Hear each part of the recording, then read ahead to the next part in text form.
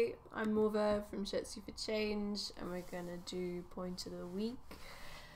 We're gonna do small intestine 19, as a friend shared this practice with me this morning, and I think you should all know it too. So this one's for you, Claire. So it's called Listening Palace, or Ting Gong. Ting refers to listen, hear the sound, and Gong refers to the palace. So as it's here between the jaw and the ear, it benefits the jaw. If you've got toothache, and the TMJ joint, which acts as a sliding hinge, connecting your jawbone to your skull.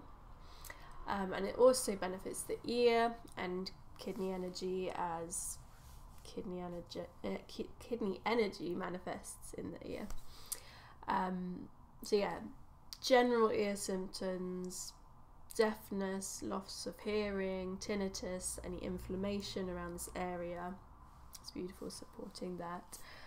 On a less material note, it calms the spirit, which would show up as manic behaviour, epilepsy, a sensation of pressure below the heart, a general disconnection from mind or body, or a sensation of spirit leaving body. Continuing on that note, small intestine meridian works deeply with shock and trauma. It's one of the channels that tends to hold our body's memory. Small intestine sorts the pure from the impure on all levels, acting as a filter between nutrients and discarding what doesn't serve us anymore. And again, all we consume is being filtered through, so that's our food, our visual, our audio, stimuli, the different physical sensations we feel, our emotional sensations, everything that we experience. I felt like listening palace reflects the purpose of this point on the small intestine meridian.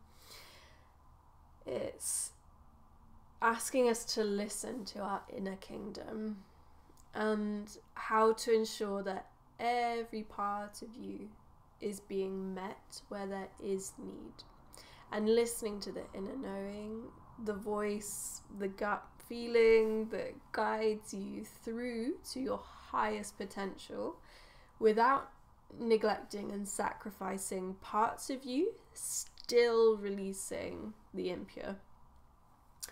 So I'll show you where it is. It's between the ear and the jaw. So when you open your mouth,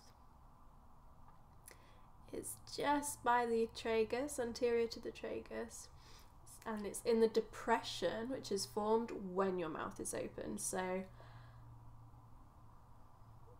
you'll feel it, I trust. And you can have your jaw open, jaw shut. It really doesn't matter how you want to connect. And again, it doesn't have to be a lot of pressure. Gentle connection is powerful. And yeah, while you're sat with this, just have the intention of listening to the more silent messages.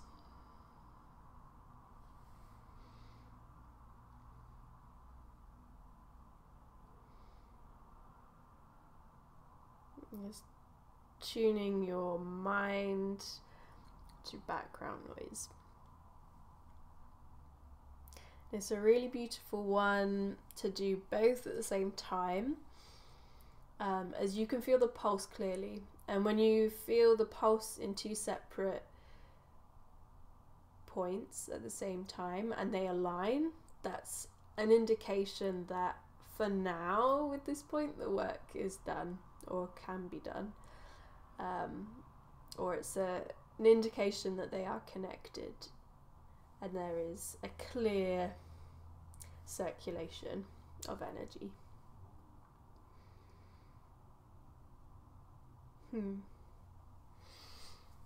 But yeah, thanks for doing that one with me, and I hope it serves you this week.